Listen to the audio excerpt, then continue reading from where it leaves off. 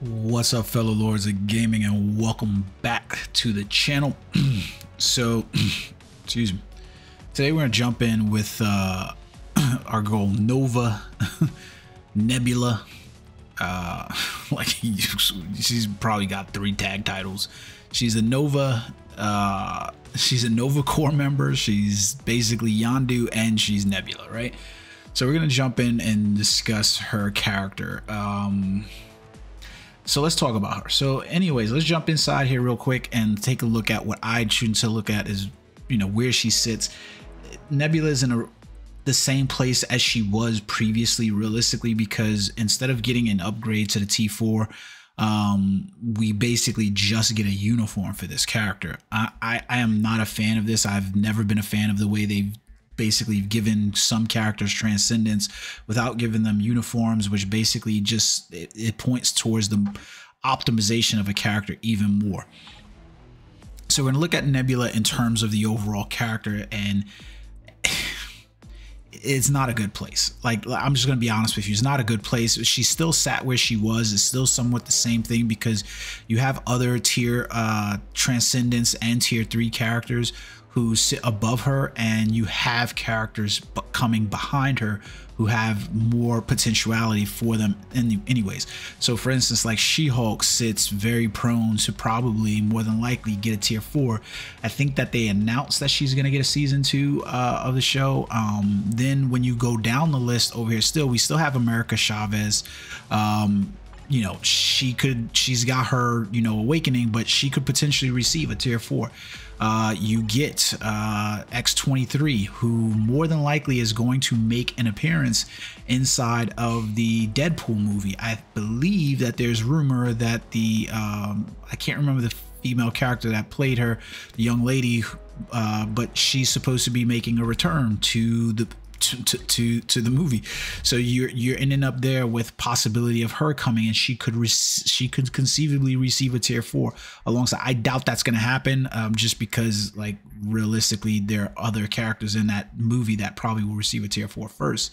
I don't necessarily think that we end up with a character like Jewel, Jessica Jones, basically coming in at tier 4, or, you know, basically any higher. And I definitely don't see White Tiger ever getting the nod again for anything in the shape, form, or way. But the problem is that you just basically have characters that are currently sitting in a better spot than her, and you then have characters, I even forgot Crescent, that characters that are probably above her in terms of where they could go. I'm going to imagine, for the life of me, they have already T4'd Luna, they've already T4'd Sharon Rogers, so your OG characters for the game have already received T4s. Crescent is probably not long behind, and they could potentially fill the slot that, you know, any void that's there between just these 2 characters alone. And these 2 characters, by argument, are far more popular than any of the characters that are in the combat type female day. So it's just not a good place for Nebula to be. Now, I will say that I like the uniform look overall. I think they put a lot of work into it, and it looks fantastic. I mean, you don't need to point to any more than the uniform, than the fuzziness inside of the neckline of her jacket, to just know that it was a good uniform design and it was a good kick. I just would have liked to see them had tier 4 Nebula at this point, and just given her the tier 4 so that way she could have hit that new mile marker essentially. So my Nebula is kitted out, so she does have all her stats are maxed through something or another, whether it's her character gears or not. Like you can see here, I didn't really equip a whole lot of Uru in terms of like putting them on her, just because, like, realistically, Nebula is just a Shadowland clear character for me at this point. Like, realistically, I think that's where she's going to sit for a lot of people. ESO 8, she's got a power of Angry Hulk. I don't have the artifact for Nebula. It is a good artifact, to be honest with you, that they did introduce for her. Is not like the best, but I'm also not a fan of the artifact system either. So I've said that a number of times. I haven't put any type of CTP on Nebula, so I just have an Obelisk for 180 proc inside there. Now, if you were to go over and you were to look at what some of the people who are just equipping to Nebula inside here, it'll give you a better idea of like what you could be. I have no intentions of giving Nebula a brilliant CTP of rage. A Transcendence character getting most of these people are putting these, like, you know, these type things so that way they could win the whatchalls, and they're just popping them on, popping them off. I have no desire whatsoever to equip these things to Nebula whatsoever. Realistically, I don't even see very much reason why I would equip anything outside of an obelisk, because I don't use her for anything but Shadowland clears in the first place. So giving her CTPs of rage and stuff like that, I just don't see it. Not unless I feel like the character is going to prove itself. So we'll see what it is, because I haven't really play tested her quite a bit. Realistically, this is probably more a first impression video than it is a actual like deep dive, but I've seen what she has to offer essentially. So let's take a look. None of her skills really like pop off on the page on you, so I forgot to take a look at the uniform effect. Kind of important, right? So she does, like, there was nothing here. The fire damage, the guaranteed critical rate. You can look at the uniform options that she basically have inside here, and like these uniform options for her was ridiculous. So we get Groot, you then have Corvus Glaive, you got Satana, the Marvel Legacy version of this uniform. I'm not purchasing this uniform. Like, who's purchasing this uniform? And going back to that, I don't know who's doing that.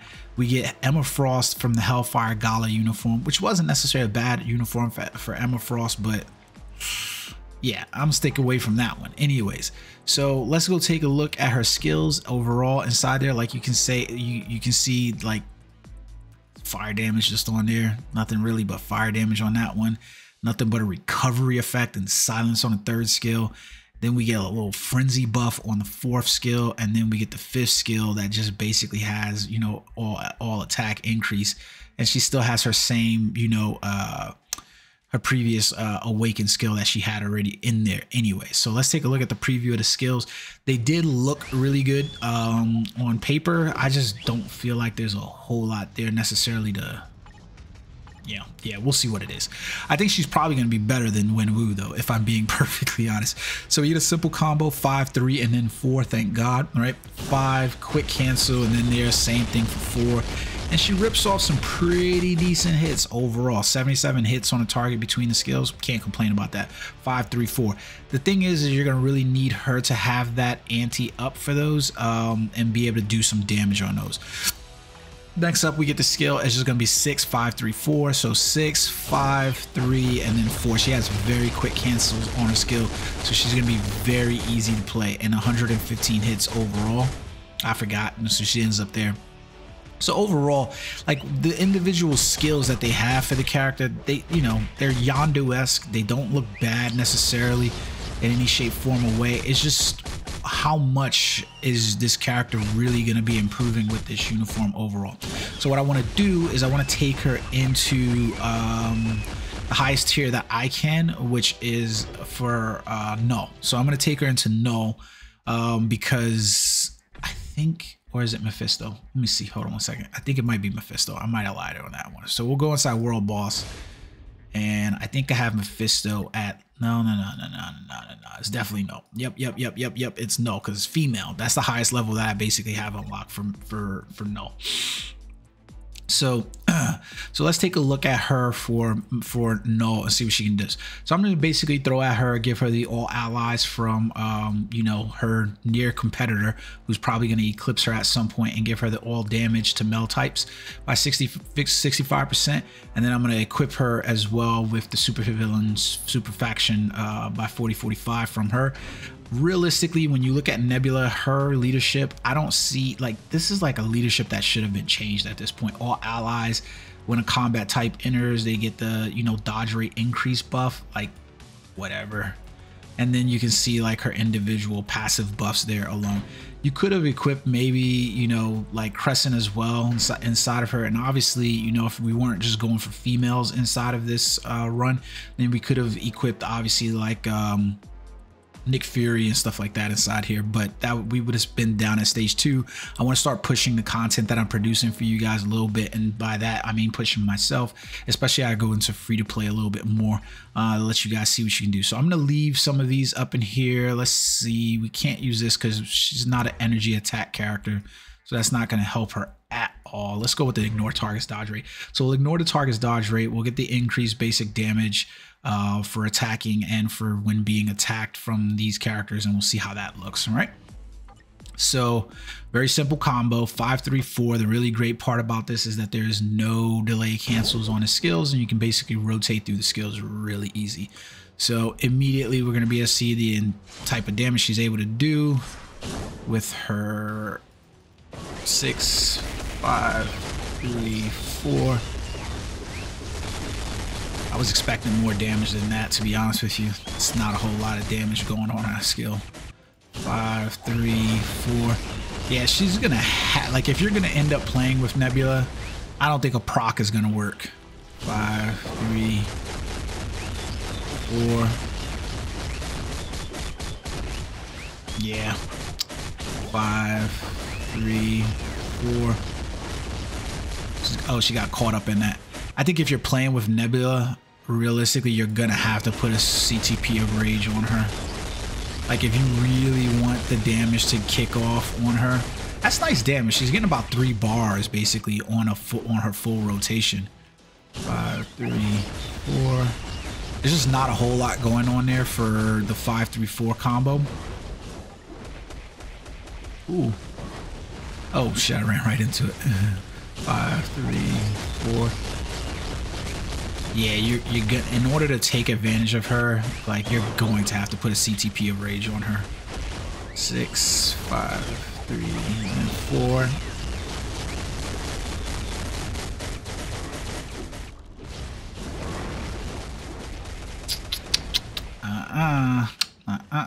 Five, 3, and then we go 4. Like, it's... I think she'll definitely perform better with a CTP of Rage, but it's like one of those questionable things, like, do you want to put a CTP of Rage on her? Like, is she going to be usable to that extent to you? Let's see. I mean, it's a very simple, easy combo. It's just like, it's just not enough. Nice, that one popped off. That was a nice pop off on that one. So there you go. So it took me about, like, what is that, 2 minutes to get him off his throne, basically. I want to see if it can, like, let's see, let's get him to do his jump first, because bastard. That goes to show you though. Hey, fine, cool. She got literally stomped by one. So it belies the problem, right, with what we're essentially getting with the updates for these type of characters, where you just dump a uniform on them, or you just dump a transcendence without a uniform on them. It just presents a problem, because then we the player basically look at those characters and it's like there's not very much to be given there. And it points out to the larger scheme of the problem, which is the reason why they can't start dumping more T4s on us, is because they're going to have to at some point basically come back to those characters and figure out the way for us to obtain more T4 materials inside the game without having to spend money on them.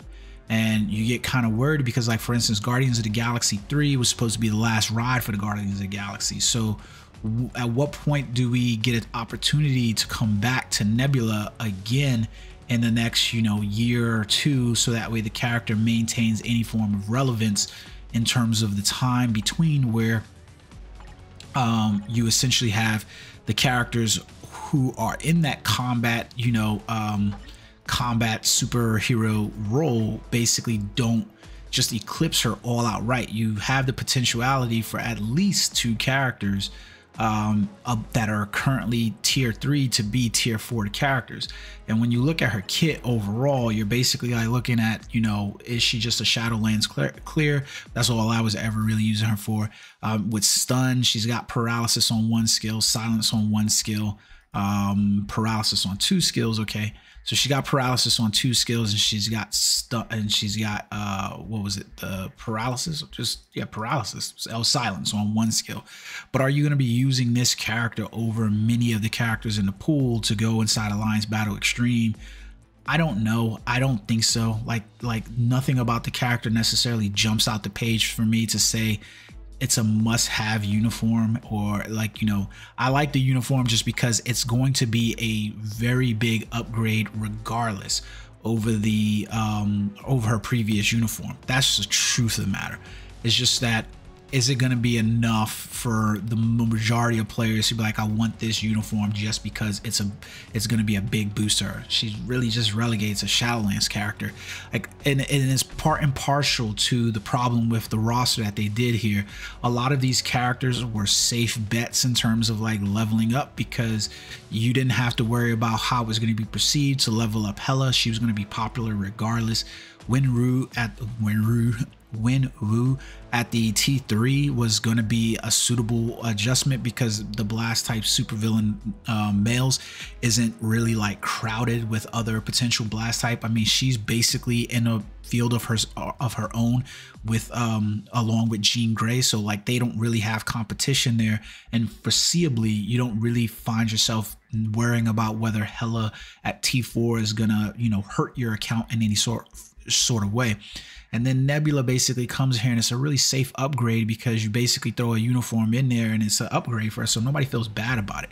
And then you just basically lean in on like Kaori, the newest character being added, but she basically gets a potential transcendent with a passive ability that everybody's probably like, what you do about nothing. Like, if it is any inclination to you, I haven't even leveled up you know, Hela to tier 4 despite my desire to, because I'm really looking forward to seeing what the winter uniforms are going to be and how impactful they will be on the game, and what tier 4 comes along with those winter uniforms.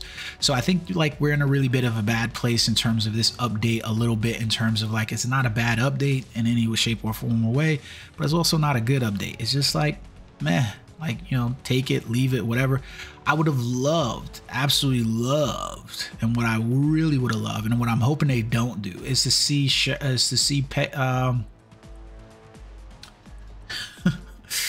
want to see Peggy come to the game. I want to see, like, that's the character that they should have introduced.